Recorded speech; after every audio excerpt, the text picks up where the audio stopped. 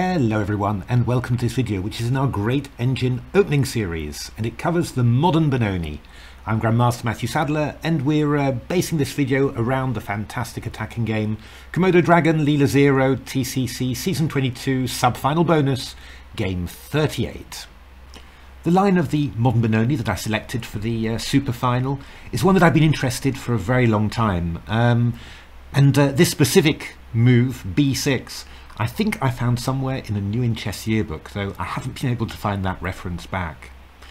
How does the opening go? Well, it's d4, knight f6, c4, c5, d5, e6, knight c3, takes, d6, e4, g6. And now, you know, the standard white approach is f4, but this is pretty sharp. You need to know a fair amount of theory for that. I've always been very interested in systems against the Modern Benoni that overprotect this pawn on e4, because the pawn on e4, that's how black tries to get counterplay, attack it on the half-open file, destabilize the white pieces with breaks on the queen side. So the more protection you have of that pawn on e4, the more likely you are to be able to restrict the typical black Modern Benoni counterplay. Now, I've played systems with bishop g3, bishop g7, knight e2. Played that quite successfully in my youth, and I've also played mostly this system with f3 that really, shores up that pawn on e4 and really tries to stifle black's counterplay. Another system that I've looked at from time to time is this move knight ge2. And after bishop g7, the knight comes round to g3, really giving that pawn some extra support. Castles, bishop e2, and the nice thing about playing the knight to g3 in this way is that well, it leaves the f pawn free, and this f pawn can go to f4, and that can help well, create some danger. E5 breaks or f5 against the black king side. I also have to point out that this also arises from a system in the King's Indian that was recommended by Raymond Keane all those years ago in his attacking repertory for white, 1d4, which actually was kind of the cornerstone of my d4 repertory for many years, actually. And that's the system g6, knight c3, bishop g7, e4, d6, and then knight e2, castles, knight g3 in this position. And well, if black plays c5, we play d5, and well, we know what we're getting. So yeah, very, very interesting, and plenty of transpositional possibilities.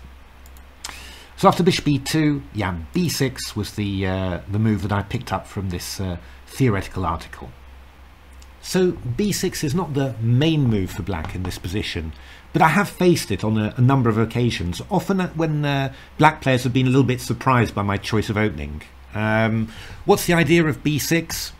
We're basically looking to play bishop to a6, swap off the light squared bishops, and then afterwards expand on the queen side. Now you might ask, why are you exchanging off the light squared bishops? Isn't this white's bad bishop restricted by the pawns on e4 and d5? Yeah, sort of. But black often has a big problem with this bishop on c8, getting it active, getting it involved in the play. So exchanging off is not bad, and by exchanging off the light squared bishops, you weaken white's control of the queenside light squares, so hopefully give yourself a bit more opportunity to get in a6, b5 and c4, and then maybe, who knows, a knight coming in d7, e5 to d3. However, after b6, white's got quite a few possibilities here, and well, my engines played quite a few, and well, we're going to have a look at what happened in the SuFi, the SuperFinal, the SubFi, the SubFinal, that's at the TCEC, and there's also a match run on Navratil's channel, which is called the Pro-SubFi, and there Stockfish was playing against Leela. So that's not an official match, but it's always very, very interesting to see what happens there as well. So actually, if you look at what the engines did from these positions, they just went for rook's pawns. Now, Komodo in the SuperFinal played a4 against Stockfish. This is a very common plan. The idea is after bishop a6, we play bishop b5, and we force the exchange of bishops on our terms as white. This pawn on b5 ties down the pawn on a7, it means that black's going to have big difficulties getting in a6 and b5 afterwards. And yeah, you know, I mean, after a5, castles, knight d7, h3, knight e8, rook a4, making nice use of that pawn, then white was just a little bit better in this position. Black's queenside counterplay is not really happening, but on the other hand, it's, you know, never easy to break through these types of positions. Stockfish drew with black against Komodo in the SuperFinal, but it was a little bit better for white. However, there's a much more aggressive option, and h4 was played by most of the engines. So h5 is very, very dangerous. Stockfish did play bishop a6 in a game against Leela, but after h5, this was well, it was just a, you know, a lovely big bit of pressure against the black queenside, kingside for free there. So h5 was the move, and now I was so delighted when Komodo Dragon against Leela 0 played this move, which is e5, which I think was the point of the theoretical article I saw. We're going to come back to that one in a lot more detail, probably have a look at a few other possibilities first. But what on earth could be the point of this move e5? Actually, it's a very typical break in the Benoni. What happens is that after d takes e5, the black dark squared bishop, which is really the pride and joy of black's position, is blocked behind this pawn on e5. The d pawn becomes mobile, and we get this e4 square for a knight, which yeah, you know, can be a very useful square for future attacks against the black kingside. Now, this sort of pawn break is normally played when white's already got a pawn on f4, and after you go e5, d takes c5, and f5. But yeah, even in this position, it looks extremely dangerous, and well, we'll see how Leela found it so difficult to cope with in our featured game. Just in the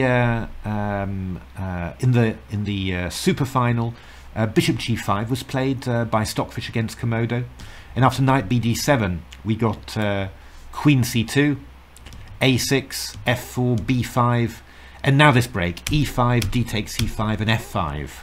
Well, you can see how dangerous this is. The pawn, the bishop's blocked in by the pawn, and this having f4 to f5 in means we've also got a lot of pressure against the black kingside. And of course, black's played h5, so if this g pawn goes, then the h5 pawn goes as well. And well, we've covered this in a video already after e4 castle queenside. Completely crazy stuff, but Komodo played very, very well to defend there. Also in the sub-final, Leela against Komodo. Well, Leela played castles, and then after a6 played f4, b5, queen c2, c4. And I'll be honest, you know, I really thought that this was going to be very, very strong for white, because actually, if you look at the black queenside counterplay, black's played a6, b6, and then b5 afterwards. So black is a move down on its normal counterplay. And well, white's done nothing wrong. White's just really developed very, very fast. But somehow the engines managed to keep it sort of under control. But again, you know, this break, e5 and f5 came in.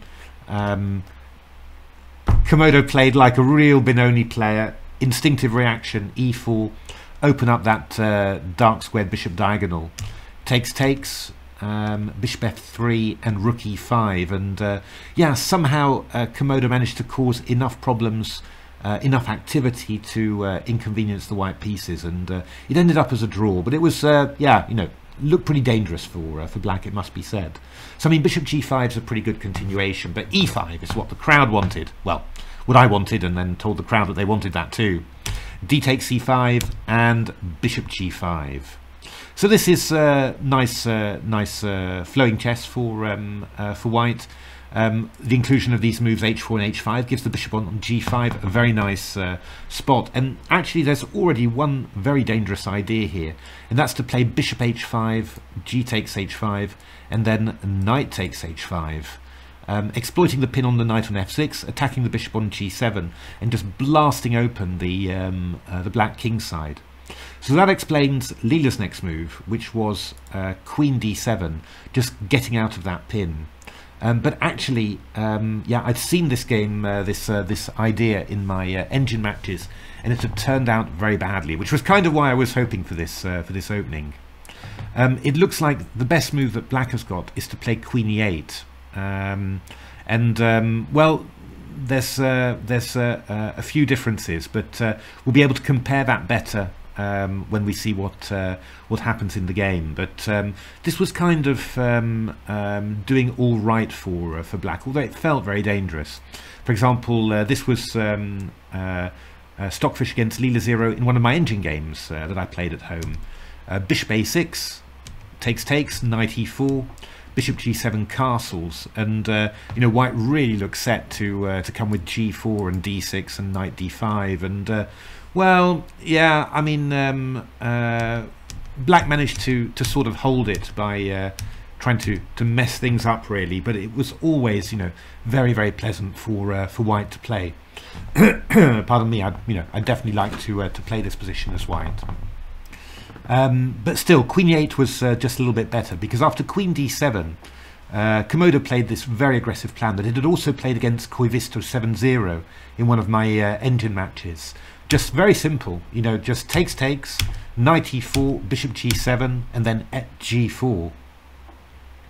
And yeah, I mean, when you've got the Queen on E8, it's not totally obvious to me, but you know, these plans with G4 are a lot less dangerous. Actually, this Queen on E8 is very, very useful, defending the pawn on G6. For example, I can't go Queen G4, F5 happens, and well, you know, if you go H5, I can do stuff like F5, and again, I'm covering the G6 square. So it's just you know, kind of just really useful from a defensive point of view. Also, I mean, I guess, you know, the Queen is also allowing, you know, a knight to come across here, so just a little bit better defensive shape, I think, than Queen D7. But here, takes, knight E4, and then G4, and well, Leela didn't dare take that pawn on G4 and played the move F5. And here, probably Dragon improved over its earlier game. It had played G takes F5, Queen F5, Rook G1 against Koivisto, and won a very, very good game there. But this looked even more powerful. Bishop B5, Queen D8, and Knight G5. We've got all sorts of threats here. I mean, G takes H5 is really dangerous, and well, D6 is also not too shabby. And that is actually what Komodo replied to A6 with. It played the move D6. Which I tweeted, ouch, ouch, ouch, and I still feel it. That Queen's coming to D5 check. Quite an extraordinary episode occurs now that TCEC chatter Martin Van Essen pointed out. A takes B5, we go Queen D5 check, King H8, Queen A8. And you're going to see that all of Black's queenside pieces end up getting captured on their starting squares by the White Queen. So B4 played, Queen takes B8, B takes C3, B takes C3. Amazing, you know, how long White can just remain with the king in the center, no worries. After E4, castles doesn't fit in too great, maybe, with the move G4. But again, it's just really difficult for Black to really get at the White position. This knight on G5, supported by the pawn on H4, is absolutely huge. And of course, you know, we've always got ideas like Queen C7 or something like that, just to exchange off the Black Queen. So yeah, you know, White's definitely got resources there. But after HG, Rook D1, Queen E8 was played, and here Komodo completed its queenside set by playing Queen takes C8 here. Takes and D7, and the big problem is that well, actually we're just threatening D8 Queen. So for example, if you were to play Queen C7, I'd just go I could just go D8 Queen, takes, and well, you can't go Queen takes D8 because I've got Knight F7, and unfortunately you can't even just sort of bail out a little bit really, because after Bishop F8 I go Rook check, you've only got G7, and then I go Knight E6 check and take on C7. That's really really painful, you know, but shows the power of restricting the Black King. You know, big theme of course that we learned from AlphaZero's games. So after D7, Queen D8, Knight E6 was played. Yeah, we're just looking to eject the Queen and play D8 Queen. So well, yeah, Leela tried to grab some material, but after rook d5 and then knight d8 takes and rook c1, bishop g7, rook b1, everything was falling apart. This pawn on b6 was going, and obviously this pawn on d7 is really huge. So Leela did not last long there. But a really interesting game, I felt. And yeah, I mean, you really got the whole range of possibilities there, I felt, you know, from all the engine games. So this idea of a4 and bishop b5, which I think is really useful. Definitely, you know, a low risk way of playing, you know, that guarantees a good advantage against these b6 ideas in the modern Benoni. And yeah, I mean, I thought that this idea, very nice, you know, typical idea, this e5 break in the Benoni, but in a very unusual setting, you know. Well, I also liked, you know, some of these games where you know, white castle queenside, because you just never see that in the Benoni. Really some fantastic games there. But I'll put all the links to all the games in the comments to this video, so you can have a look at all of them. So yeah, really wonderful game there, you know, and well, I hope you've learnt a little bit there about the modern Benoni. Just want to say, you know, if you like this video, why not give a like, subscribe to the channel, and maybe even take a look at my new book, The Silicon Road to Chess Improvement, about which I'm very proud. Really, you know, masses of absolutely wonderful engine games that no one has ever seen before, but, you know, like the best chess that's ever been seen. And also, you know, lots of practical tips for how to train with engines, and lots of my secret training games that I've played with engines under all sorts of different conditions over the years. So I think very interesting if you're interested in engine chess. But otherwise, you know, thanks very much for watching, and hope to see you at the next video. Thanks for watching.